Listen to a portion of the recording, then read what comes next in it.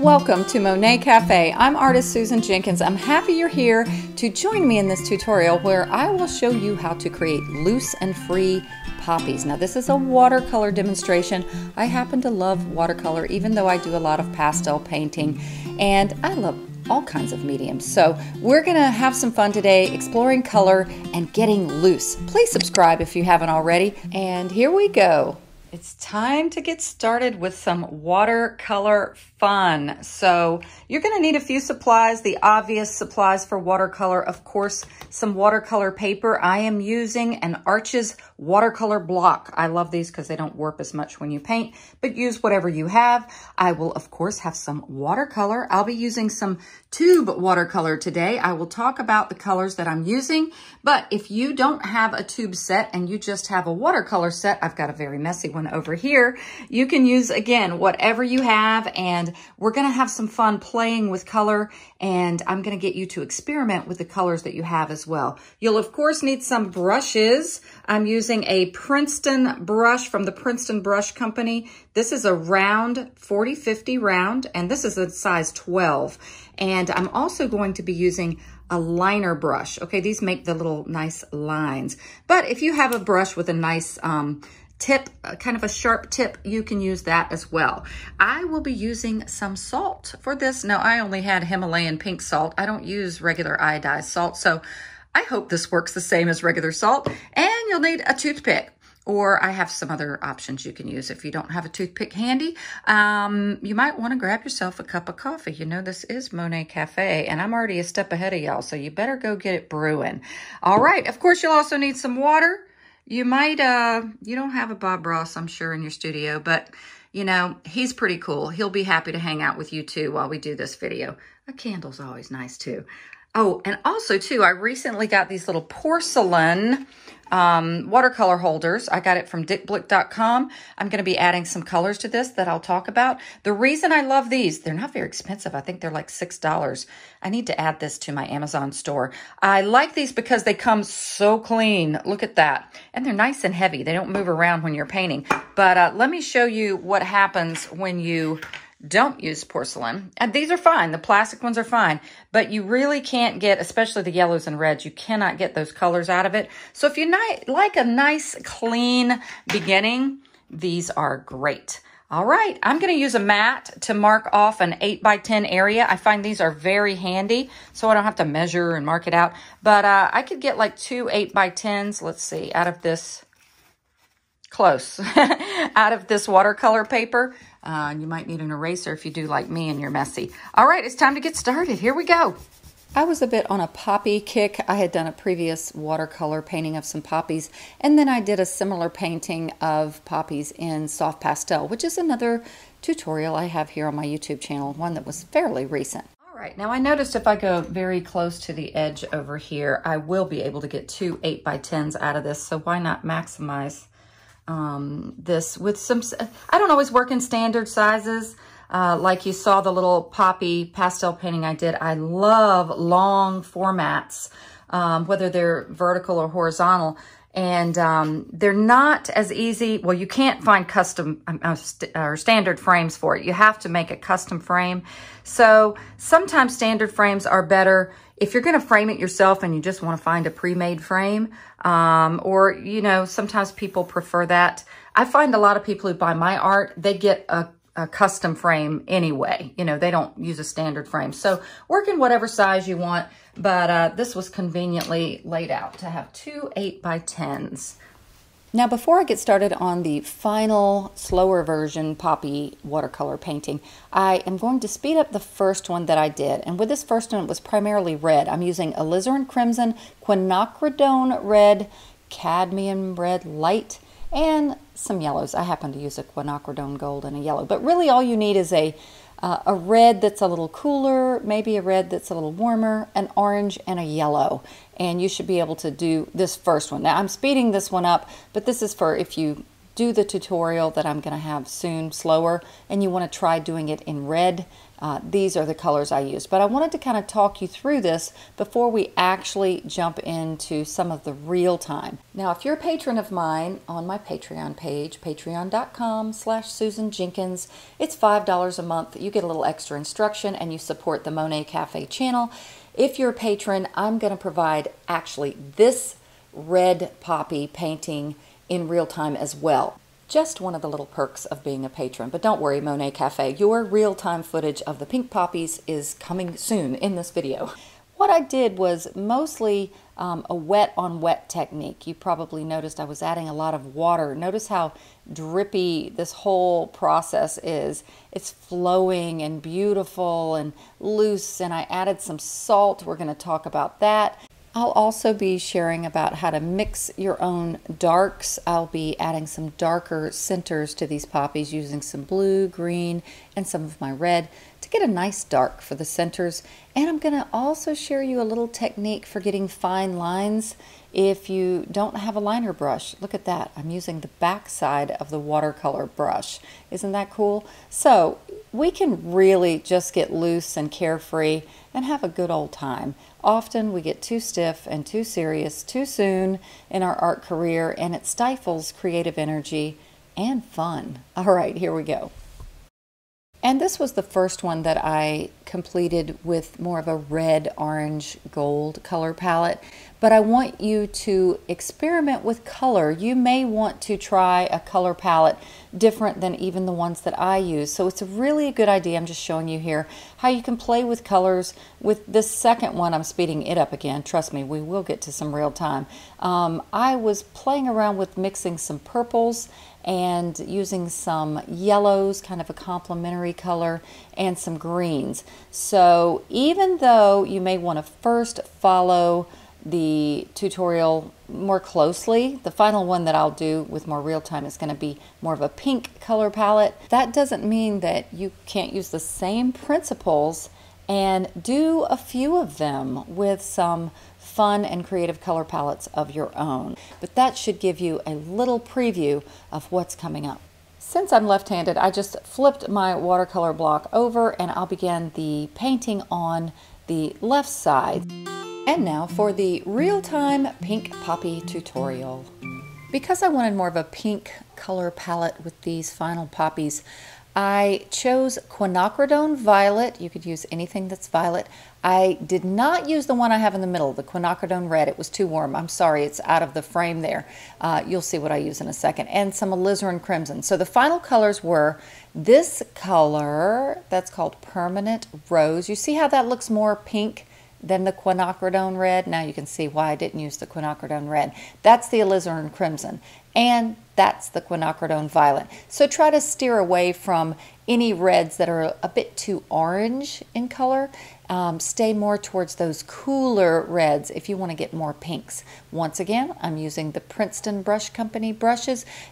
Again, use whatever you have. Just a big brush is better for these initial poppies, especially if you're doing a size as large as I am, an 8 by 10.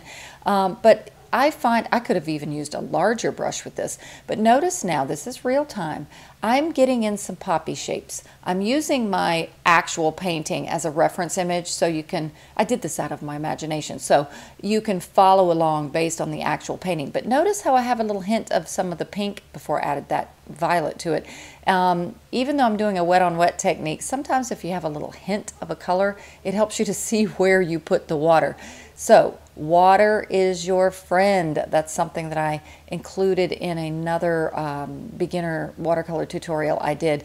You want to be very generous with your water. Now notice how I'm laying my brush on the side. We have a tendency when we first start watercolor painting to use the tip of the brush, and we start to paint almost like a paint by number, and that is usually going to make your painting look stiff. So see how I have my hand almost flat or parallel kind of to the paper, and I'm letting that brush just lay flat, move around, basically using a broad stroke of the brush rather than the tip. And at this point you're just getting in poppy shapes and adding some of those cooler reds and if you have a purple, if you don't have this quinacridone violet, I know that's kind of an unusual color, but you're basically going to pick a cooler red and a purpley color.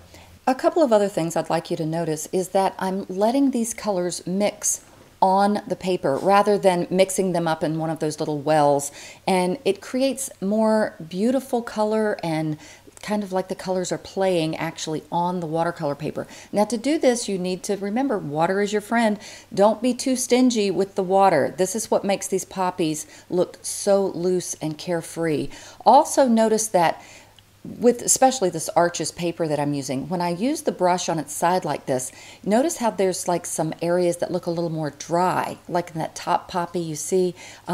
Embrace that. Everything doesn't have to be filled in. We don't need any hard edges or lines. Also notice too that the darker values in the poppies are more where the stems would join the poppy flower, and typically the petals will receive, the outer petals will receive more of the light, especially those ones where you see I'm going to be adding the golden color. And you can find a warm yellow, whatever you have, to basically give the impression that sunlight is hitting some of these petals, and it gives it a lot more color interest than if I just left the poppies just these pink, colors. I really liked the gold and the pink combination together. So here comes some of the gold. Again, I'm being very liberal with my water. I'm sorry I don't have it where you can see how much water I'm adding to my brush, but I recommend playing with smaller studies first. Just like I said before with the purple one, you saw a little bit of my, what I call color notes. It's always a good idea. You can't over prepare, even though I don't want to lose the spontaneity of things, but especially with your color palette. Get your colors, play around on a little piece of watercolor paper, put down a lot of water in one area and just drip some color. Also be not too stingy with the color that you add. If you have a real light application of watercolor, when you do the wet on wet and you add it, it's going to create a very pale color. So don't be afraid to really grab some of that watercolor to lay into the water. And I say that with reservation, because with watercolor you can't really get the light back, but because watercolor dries lighter, often we put down something that's a little too light and then it dries and it looks really pale or washed out. So that's why I say play on smaller pieces first, because that's one of the challenges when you're first starting watercolor is what is the water to paint ratio. And that's just something you learn with practice. Now also too, see how I'm using the paper towel? When your painting is still wet, you can actually dab off areas if you want to lighten them up a bit, as in some of these petals. I really wanted those outer petals to feel like they were catching the light. And you see how that was just a neat little technique in order to do that. Now on these, I still have another poppy I'm going to do at the bottom, but because they're still fairly wet, I wanted to go ahead and add the salt. This salt technique is not going to work if you add it when the painting or the watercolor is a bit too dry. Once again, you don't want it too wet or too dry, just a little bit damp, and then you can add the salt. Now what the salt does is it just creates a bit of random texture. Once again, these are impressionistic, loose and free, so we are embracing that spontaneity. Now you don't even have to use salt at all on these. I was just really having fun. All right, now let's move on to the third poppy. I like compositions in thirds or odd numbers with things like flowers rather than even numbers. That's actually something that I learned about landscaping plants, is if you have a little area and you're going to add some plants, it's much better to plant 5 than 4. There's just more interest in that odd number of things versus even. And even though I have smaller poppies in the background, the main larger poppies are in the thirds. Okay, so there's, and you want to create the poppies to where they are turning. Maybe some are showing the centers where they're turned facing towards you. Some may be facing away where you don't see the actual center of the poppy. So try to create a little bit of a variety. And, follow my tutorial here if you would like, but look at some poppies yourself and some reference images and maybe reproduce some different shapes of the poppies as they would appear in nature. And this poppy that I'm creating at the bottom here will be one where the center, you can kind of see how I'm developing it here. The center will be visible to the viewer. And just like with the other poppies, I'm going to use the paper towel now just to dab and lose a little bit of that color on those outer petals. And my source of the sun in this, you probably could tell, is like the upper left. That's why the petals are lighter there and why I'm adding the bits of yellowy or gold. Now I did grab a little bit, what am I grabbing here? A little bit of the quinacridone gold is what I'm using. But like I said, if you just have a warm yellow, and be really generous with the water here. We don't want to oversaturate this yellow. It's just basically giving a little bit of warmth to the pink that we've already added, and also a really neat color palette combination here. Now I'm also grabbing sometimes a little bit more color to let the centers of the poppy perhaps be a little darker than the outer petals that are catching the light.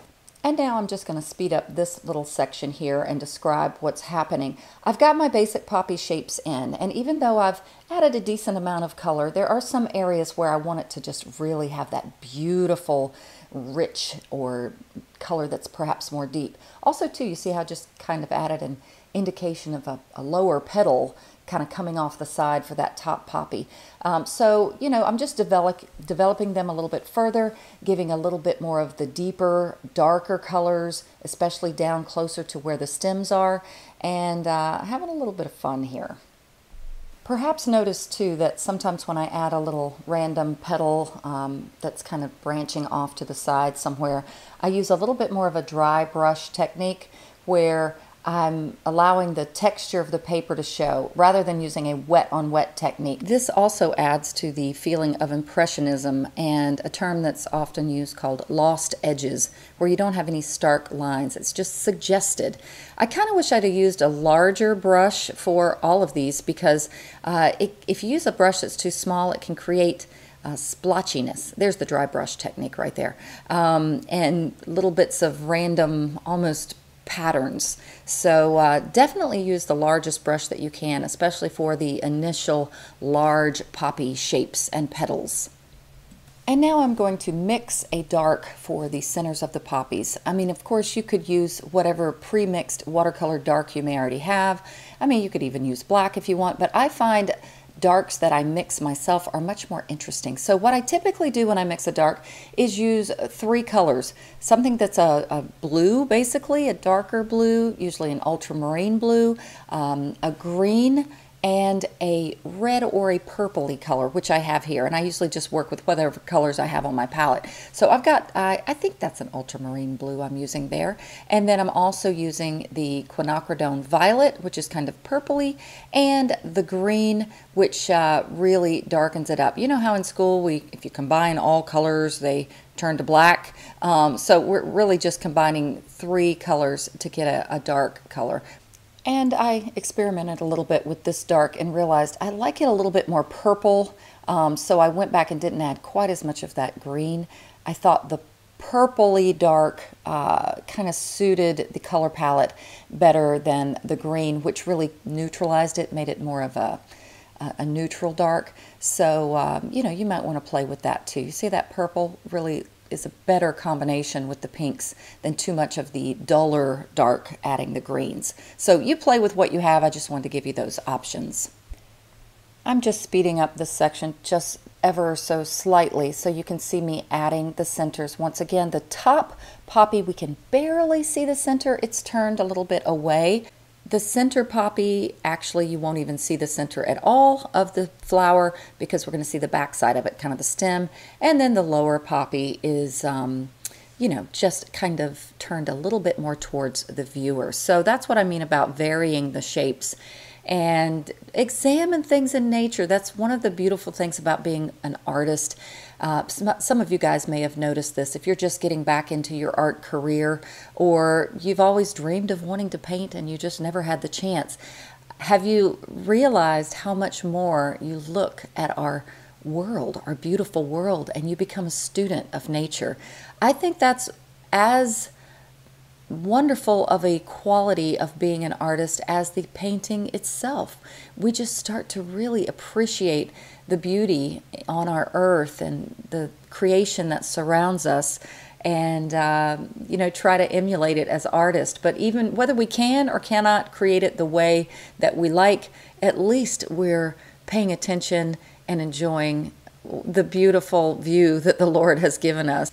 And now let's do another fun little technique that also adds to the impressionistic and spontaneous feel of these poppies. Many of you may have seen this technique before, but basically we're going to add some splatters to the painting. Sometimes as a beginning artist you might think, oh boy, that is scary. What if they don't land in the right place? But that's all part of the spontaneity and fun. Now I did on my little palette, I grabbed a little bit more of that permanent rose color, and I'm using more of the quinacridone violet, so basically a cool red and a purpley color. And once again, you want to get enough water on your brush and enough paint for it to show up, not to be too diluted. So play around with that maybe on a separate piece of paper before you commit to this. And all I'm doing is taking my brush, tapping it against my hand in different areas. You can also take your brush and kind of splay it with your fingertip on the brush to create a little bit of splatter, almost like you would with a toothbrush, rubbing your finger across it. And now we need to add some stems and some leaves. For the stems, I'm using this little thin liner brush. And if you don't have a liner brush, just a brush that has a pretty good point to the tip.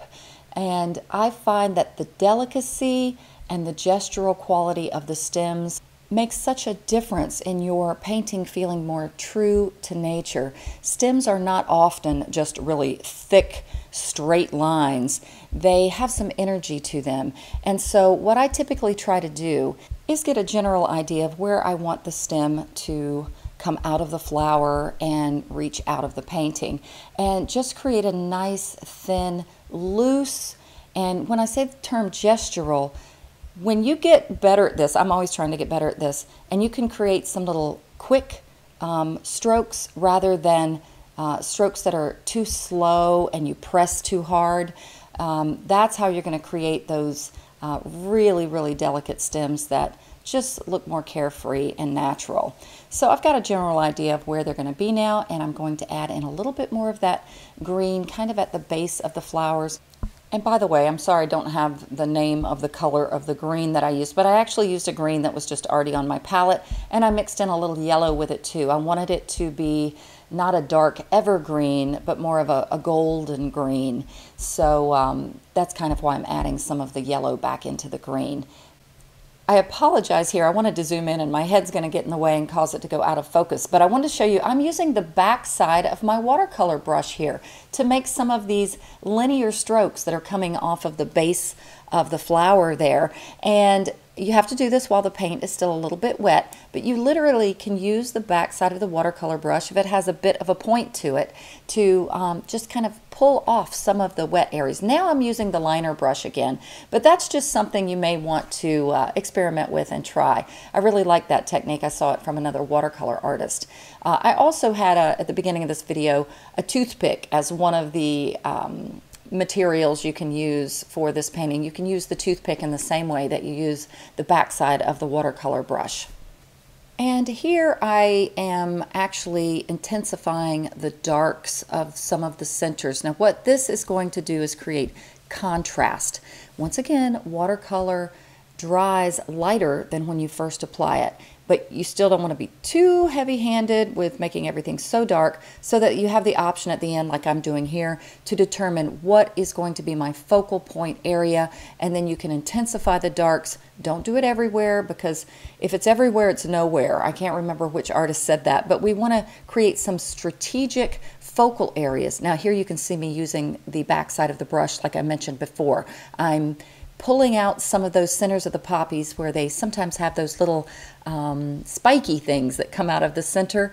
And I just really love this technique of, once again, you have to do it when the paint is still wet, but creating those little strokes with just the back side of your watercolor brush is kind of fun. But back to the focal point. Again, contrast, that means that the difference between the darks and the lights is one of the key ways to create a focal point, meaning where you want the viewer's eye to go. We naturally have a tendency to go where there's a big difference between lights and darks. And so that's why the darks of those flowers are going to kind of pull the eye in to the dark center at the bottom and hopefully lead the eye in kind of an S-shaped curve up to the top poppy. Now let's do these leaves. These are kind of fun.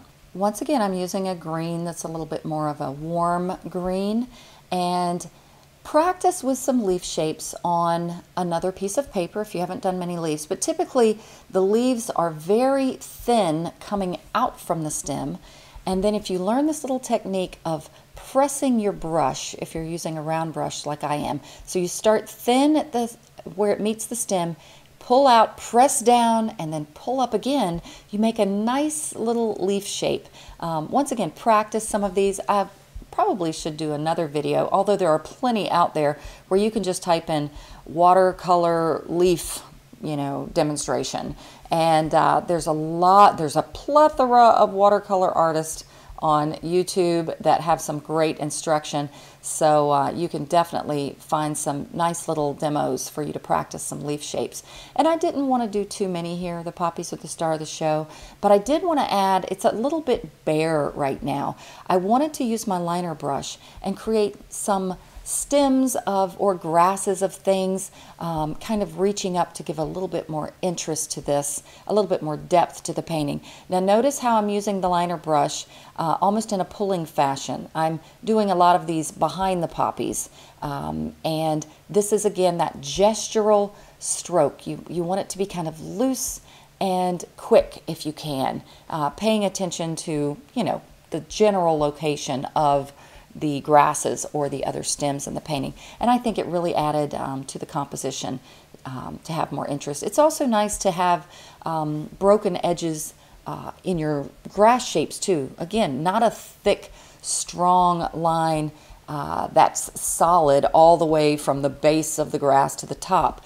And you can create this brokenness, that's probably the best word for it, a kind of a broken line, by also changing your pressure of the brush and pressing down and lifting up. Another great thing to practice on another piece of paper or watercolor paper is not only your leaf practice strokes, but also some of your grassy practice strokes. And also, I like to share often in my videos that if you're just a beginner artist and your piece doesn't come out like anything you thought it would, or you're just like not happy with how it came out, do not let that be a deterrent to trying again. Trust me, that's what happens with everyone when they first try these things. So don't feel like you're alone in that. Trust me, artists who share videos on YouTube are not going to share their failed paintings. I had so many paintings that I was unhappy with, but I just kept trying. I'm perhaps a bit hard-headed when it comes to things, and I don't want to let it beat me. But it doesn't always come out perfect the first time. So keep that in mind, and don't be afraid to just throw something away. Try to remember that no painting is a failed painting, even if you're not happy with the results, because I guarantee you learned something. And the more failed paintings that you have, the more you'll be on your way to become a better artist. If you're a patron of mine, I can't wait to see your results in our homework album. I just love getting to see what you guys are painting. And for those of you in Monet Cafe, if you haven't become part of our Facebook group, Monet Cafe Art Group, I hope you will. And if you haven't yet subscribed to this channel, what are you waiting for? It's a great place to learn and grow artistically and have fun. All right, guys, happy painting.